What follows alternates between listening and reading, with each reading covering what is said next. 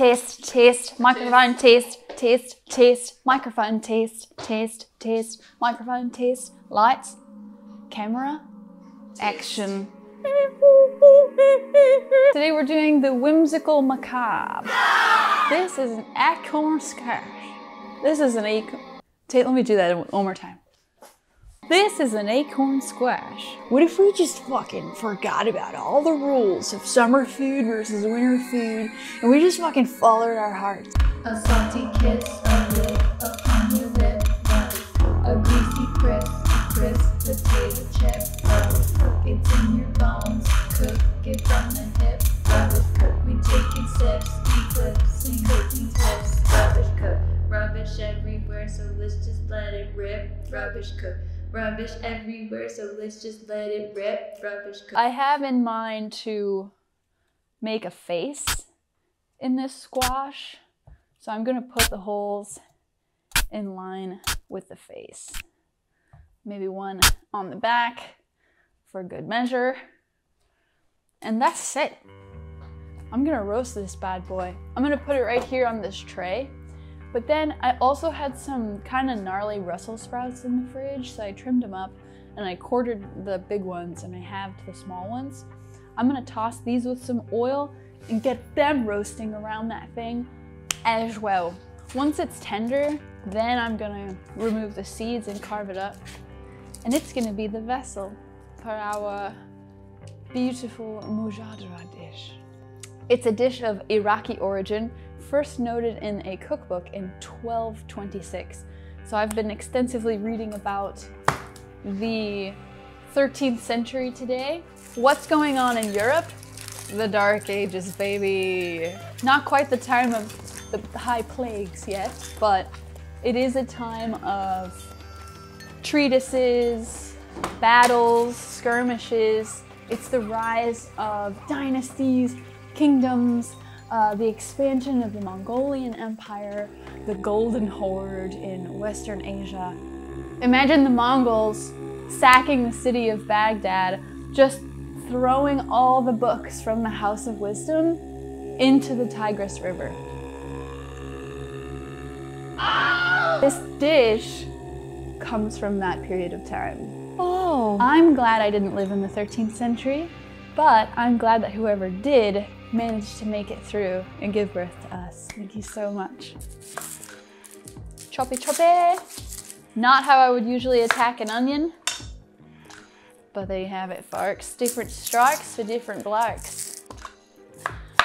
So now we'll just chop our onion. I'm gonna put these in the pan. You're crying, I'm crying. David, stop crying. I'm gonna fry the onions. So we are going to caramelize these bad boys. It'll take some minutes to get a nice color developed, but color equals flavor, so we're not going to shy away from that. Onion! I'm huge on onions, bro. Ask anybody, ask Pablo Neruda. I'm fucking big on onions. I wrote a poem about onions, I did. I made a whole soup about divination done with onions. So don't even get me started on my affiliation with onions. We add salt now so we can season from inside out. And salt is hygroscopic, it pulls moisture out of vegetables. And when you're caramelizing onion, you want the water to come out so we can get it nice and brown. What's this? Some kind of wine? I am gonna have some in my drinking mouth, but I'm also gonna put some in this bowl. Look at that little nugget petito. Are you a petito? Oh, did I startle you? Mwah. I got some of my white balls.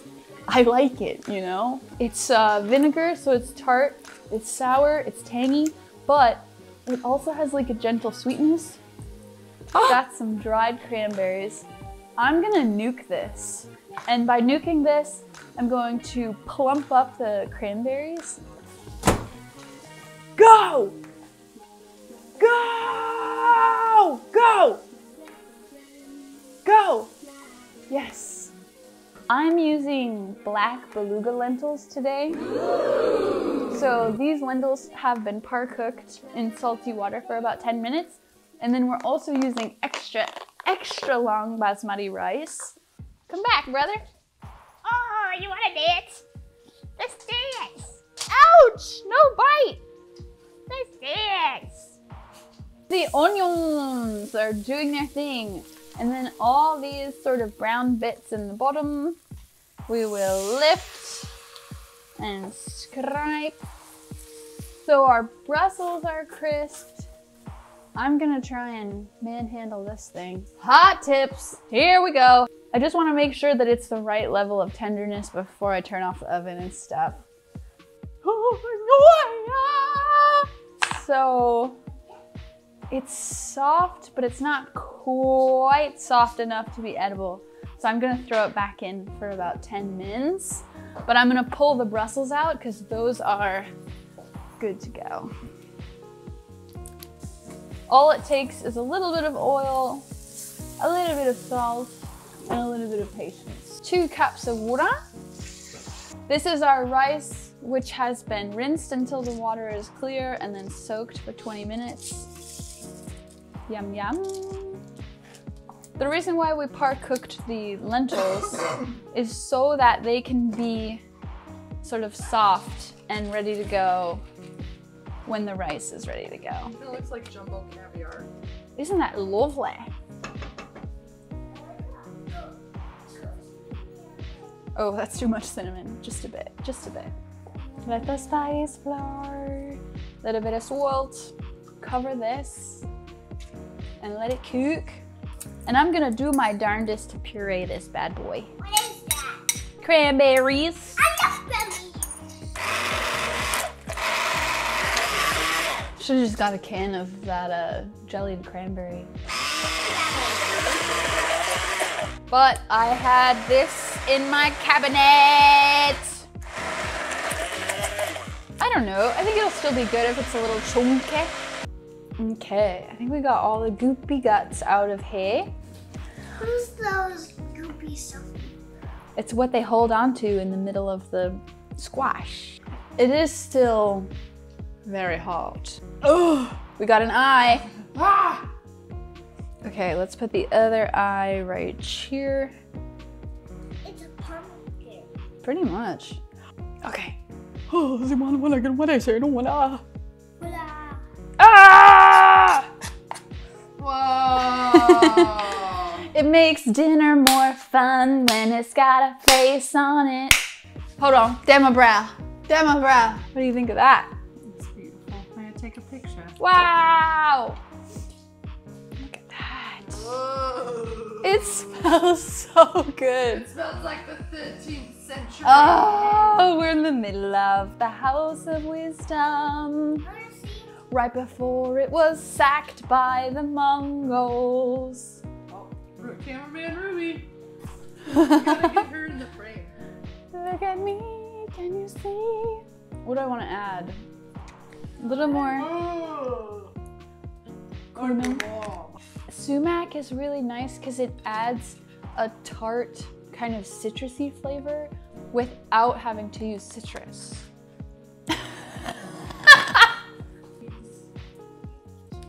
Can you say weepy cheese? Now we're going to combine it all through. This is going to be really nice and tart to kind of combat the very salty, nutty, cheesy. Why don't you put that in there? Because it's a fun way to eat dinner. His mouth is too large.